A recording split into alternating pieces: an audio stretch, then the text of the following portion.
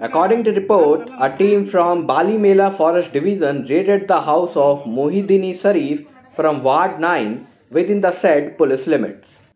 During the raid, 45 logs of expensive wood, including teak, North Indian rosewood, and Malabar kino wood, were seized from his house. The estimated value of the seized item is 2.5 lakh rupees.